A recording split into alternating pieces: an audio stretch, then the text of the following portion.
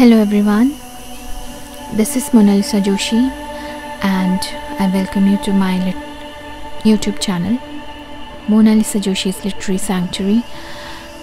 Today I am going to tell you a story about a wife and a ghost. Doesn't this sound interesting?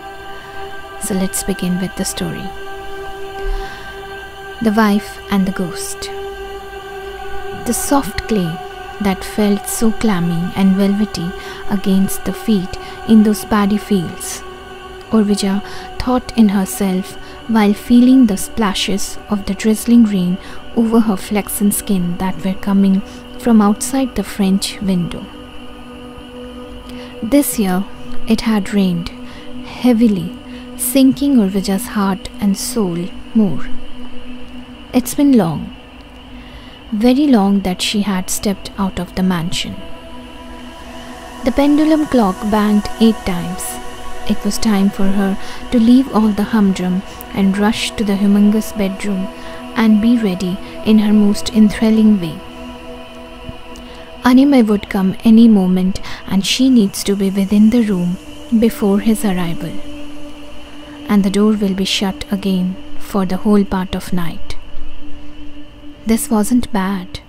Nights are supposed to be spent in the arms of a lover who had the vigor to satiate his woman, still being in his mid-40s.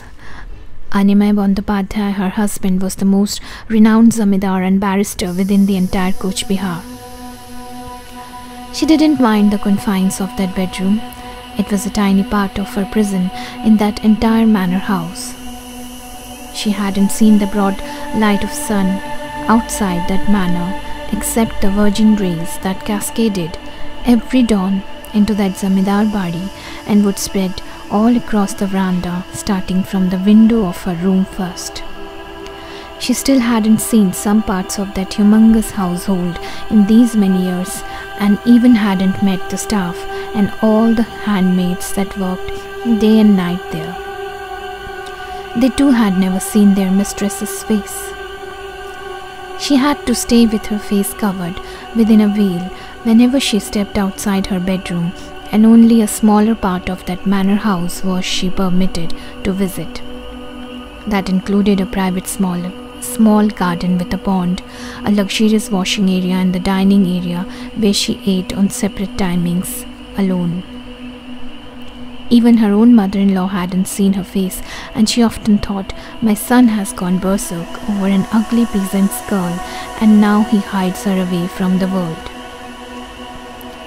Her arms and fingers, have you seen them? One of the handmaids was once found whispering into the ears of another by the young zamindar. They both disappeared from the manor house that night. It was midnight. The large wooden panes of the French window were making creaking sounds every time they were shutting and opening. Animai's hand began to search for Urvija on the other part of his king-sized bed. He woke up hastily of being not able to find her on the bed.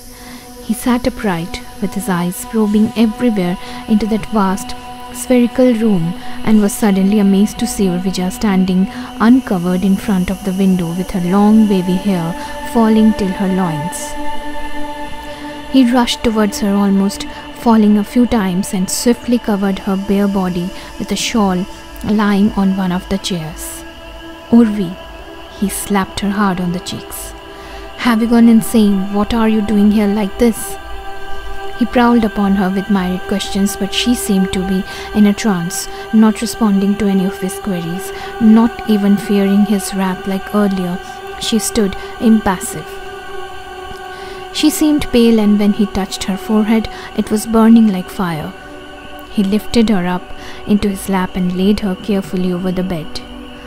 Afterwards, this became a regular episode. At midnight, Urvija would stand and stare outside the window at that old banyan tree, and would often mumble something inaudible.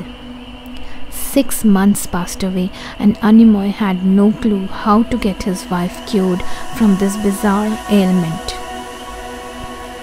The news started spreading like fire. the whole town began talking that the young Zamidar's wife has a ghost friend. She is cursed. The words came to his ears, and Anime, who was not willing to allow anyone into that manor house or would take his wife anywhere for getting her cured, began to deteriorate gradually from the inside. He felt helpless to see his wife suffering from a ghost trouble. "Hey, have you heard? The young Zamidar's wife has a ghost friend whom she talks with every night. And do you know, I've also heard that she's like a fairy, a real buxom beauty." Anime once heard these words at his workplace, and this didn't allow him to sleep the whole night. He drank heavily and dozed off. The next morning, when his personal butler came with a cup of tea and tried to wake him up, he found out that his young master had been long dead in his sleep.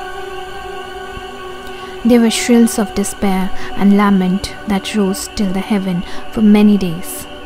The manor house, that was a much quiet place earlier, grew even quieter. The next chapter will be concluded in the next video. Thank you for staying with me.